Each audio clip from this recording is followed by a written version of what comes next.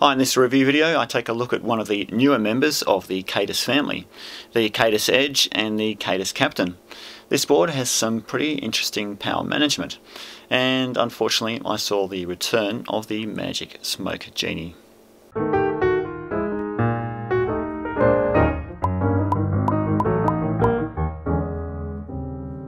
And yes, this video is being sponsored by JLC PCB. If you want some quick turnaround prototype PCBs, then I highly recommend them. They can produce 1 to 6 layer boards from 0.4 to 2 mm thick, with track width down to 0.01 mm and support BGAs, cutouts, fingers. If you want to check out all their capabilities, then click on the link below. They've just recently reduced their prices substantially for multi-layer boards, and are currently offering 10 PCBs for only $2. Also, if you're a first-time customer, you'll get $20 off shipping off your first order. That's pretty cool. So before I get started, there's several things to note. Firstly, full disclosure here, I normally purchase SPCs myself, but Khadas sent me review units of the Edge, Captain and also the Vim 2. However, like all my reviews, I say it the way I see it. Secondly, a while back, Khadas reached out to a couple of primary developers and reviewers of SPCs to ask for feedback on how they could improve things. This is a pretty good sign that they want to listen to makers and not just shove something onto the market. I gave some fairly lengthy feedback, and it looks like they've taken some of this advice on board with the Khadas Edge. Thirdly, this is a pre-release SPC with an IndieGoGo campaign currently still running, so some things are a bit rusty and some things may change.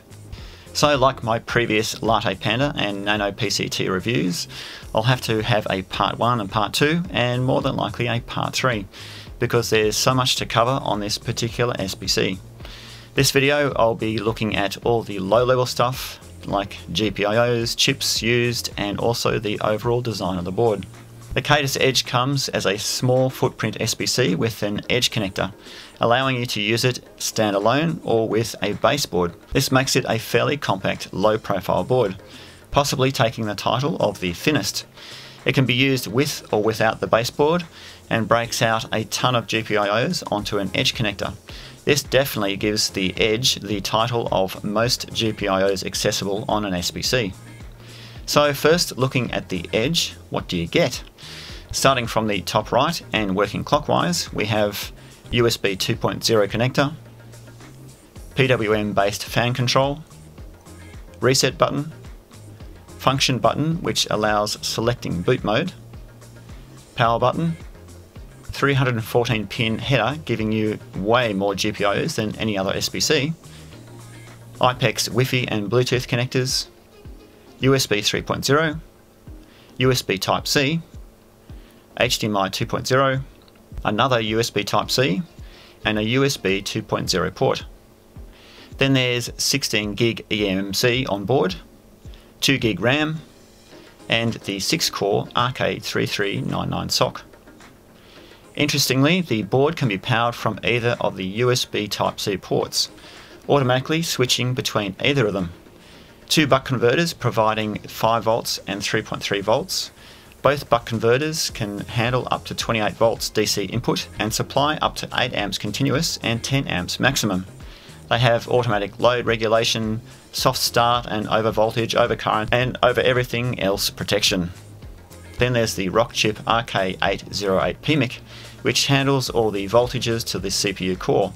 It has 4 DC buck converters, 8 linear regulators, 2 MOSFET switches, and all controlled over I2C. Then there's the Realtek Gigabit transceiver, and as you'll see, there's a heck of a lot of crystals on this board. A couple of unknowns, either some MOSFETs or Chinese spy chips. 64 megabit quad SPI flash from Winbond, and interestingly an STM8S003, which handles all the logic over Wacom LAN, PMIC power, reset and booting, LEDs, buttons and infrared.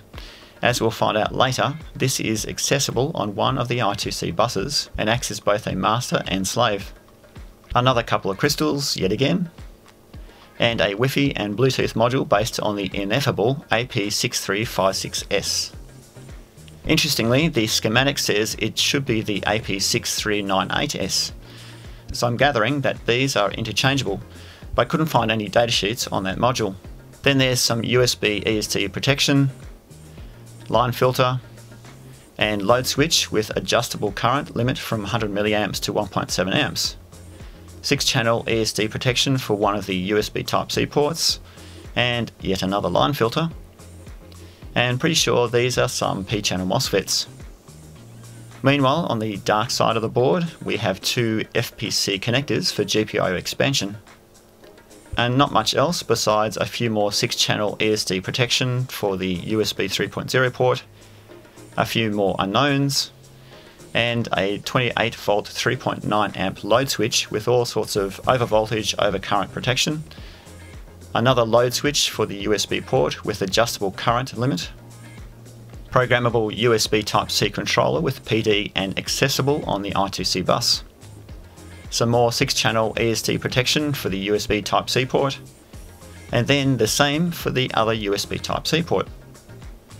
Moving on to the Captain, we have user accessible button on the corner, 40-pin GPIO header, which is absolutely not Pi compatible for so many reasons.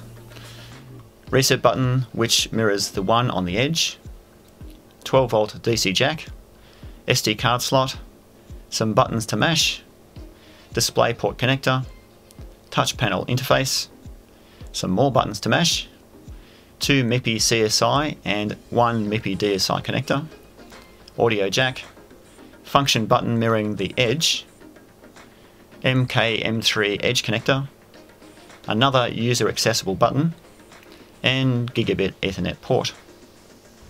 And splattered throughout the board we have a few interesting semiconductors, Gigabit isolation coils, a buck boost battery charge controller supporting multiple battery chemistries. It can provide a steady 4.48 to 20.8 volt DC output at up to 6.35 amps from a 3.5 to 24 volt DC input. The output is fully USB 2.0, 3.0 and Type-C PD compatible and has all the usual protection circuitry you would expect these days. You can select the DC buck oscillator frequency from 800 kHz to 1.2 MHz, but gathering from the 2.2 microhenry inductor, it's running at 800 kHz. As we'll find out later, it's also fully visible on the I2C bus. Then we have a lithium-ion battery level gauge, which is also visible on I2C. A bunch of MOSFETs, buzzer, infrared, gesture sensor based on the popular APD S9960, a 6DOF IMU with gyro and accelerometer with I2C interface, MEMS style microphone based on the mic 3722, which I couldn't find any datasheets on. Flipping over to the underside, we have external speaker and mic input connector, a nice M2 slot, which is starting to be critical on SBCs these days, and LiPo battery connector. From the semi side, we have an auto switching power mux, which is used to power up the board when receiving a WOL Ethernet packet. And a bodge wire. I guess as far as bodge wires go, it's a pretty neat job. And then we have another common part, the ALC 5651 stereo audio codec, providing record and playback of audio at 24 bits and up to 192 kHz. LDO providing a steady 3.3 volts at up to 500 milliamps, which powers the SD card. Logic level converter for the debug UART console. And I'm pretty sure this is a plain old op amp, I think. So all up, it's a pretty interesting SBC, but let's see what it can actually do. The RK3399 can get pretty hot under the collar when running all 6 cores, so a heatsink is absolutely essential. Unfortunately, Khadas sent me the wrong heatsink, so I had to resort to my Uber heatsink for thermal tests. Also, since we have an M2 key slot, I'll be using one of my NVMe based SSDs for tests. I'll also be tracking power consumption using a handy power logger. Booting up was an interesting experience. Theoretically, I should be able to power the board from either of the USB ports or DC jack. Unfortunately, I wasn't able to get the board to power up using the DC jack. Once again, this is a pre-release SBC, so I'll investigate what the problem is and let Khadas know. So I'll be powering the board from USB Type-C instead. Once powered up, the Edge booted straight into Android from the onboard eMMC. So while I'm here, I might as well check out the Android performance. The image came with the Antutu benchmark pre-installed, so I fired that up.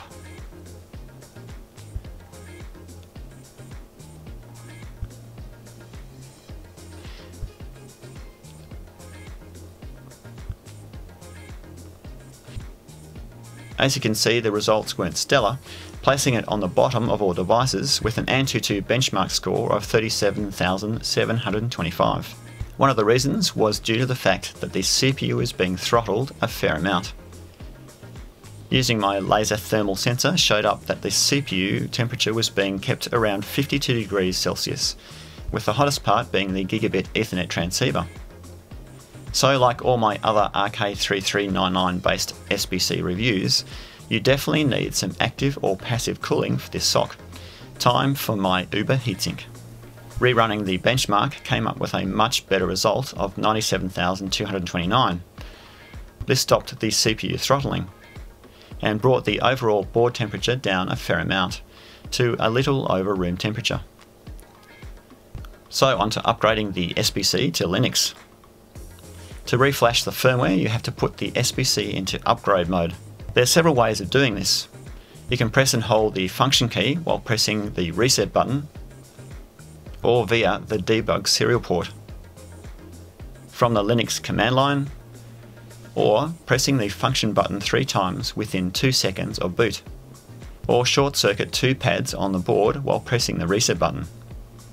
Once you enter upgrade mode, the power light turns blue and starts to flash. However, while the Edge was connected to the mainboard, I never got the first method to work. The second, third and fifth methods were also unavailable, as you can only get to the M register pads and serial port from underneath, which you can't get to when attached to the Captain. The fourth method seemed to be the most reliable, and you should see the upgrade screen appear. Once you have it in upgrade mode, you can upgrade via SD card or USB Type-C. I first tried to upgrade using the SD card method, as this was the easiest. Khadas have some pretty decent documentation on how to do this. However, I never managed to get the SD image creation tool working with several SD cards. So I decided to upgrade over USB Type-C instead of SD card using a Linux notebook. I pulled the Git repo, and since I had Debian and not Ubuntu, a bit of fiddling fixed the install script.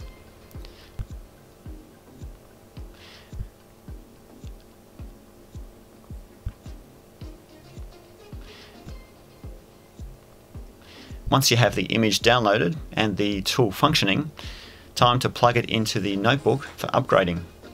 But this is where the magic smoke genie appeared. I used the Latte Panda power pack to power the Edge via one of the USB Type-C connectors. But as soon as I plugged in the second USB Type-C port to my notebook, the gentle sound of electronics frying could be heard. I haven't yet investigated why this happened. I know that the Latte Panda power supply was providing 12 volts to the USB port, but theoretically that 12 volts shouldn't be backfed onto the second port. So I'll dig around a little bit more and provide an update later on. Anyway, so I then disconnected the board from the Latte Panda power supply and powered it directly from the USB port on a Windows notebook. Following the Khadas documentation, I installed the software and burnt the Linux image to eMMC. Once booted, I started to poke around to see what was available on the default image. Yep, all 6 CPU cores are there, nice to see. Unfortunately no SPI, but there's I2C. GPIOs are all there, and you have access to CPU frequency and temperature. Like all my other SBC reviews, I set the CPU scaling governor to performance mode. The 128GB NVMe SSD was visible along with the eMMC.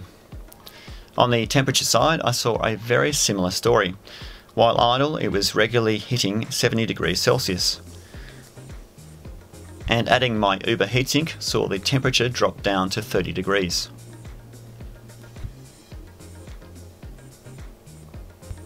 The default Linux image only has 4 I2C buses enabled, with only a handful of devices visible on the first 2.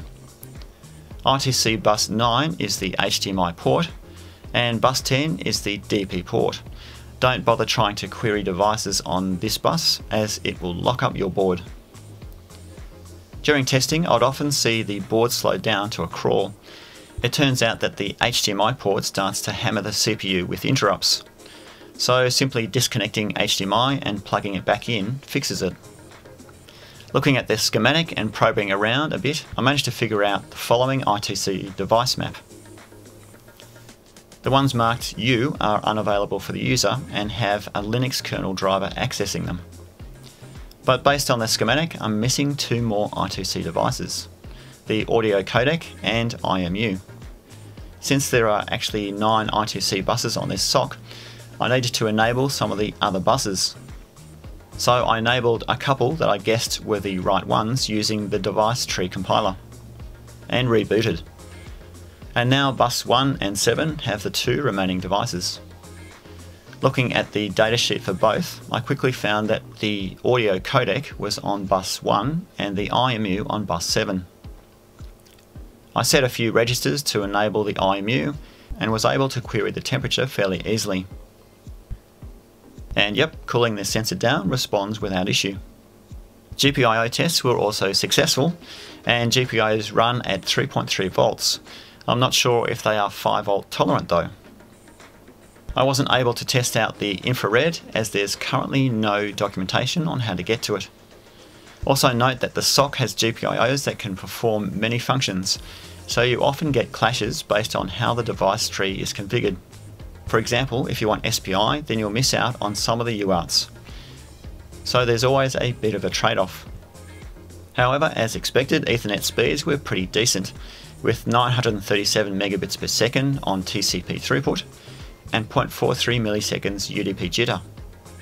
Now unfortunately I wasn't able to test any further because of the Magic Smoke Genie, and only just started to install all the software for the Phoronix tests. But I did notice that the old issue of Ethernet lockups is still occurring with the RK3399 kernel driver. This just causes the board to crash with a kernel dump. So what do I think of the new Khadas Edge and Captain? If you are worried about whether the product actually exists on the IndieGoGo campaign or not, well, I can say it actually does. It's still early days, but from what I've seen so far, they're set to make a pretty decent product. If you get the correct heatsink, then both the Edge and Edge 5 comes in a fairly small package. And it's good to see that they have designed in some decent power management. USB Type-C is very quickly being adopted and will solve all the power related issues that we have been seeing in SBCs so far.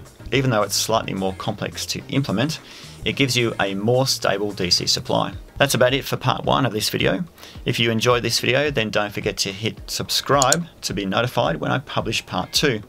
And if you want to support this channel further, you can join the bunch of really cool patrons I have over at Patreon. So thanks for watching, and see you next week.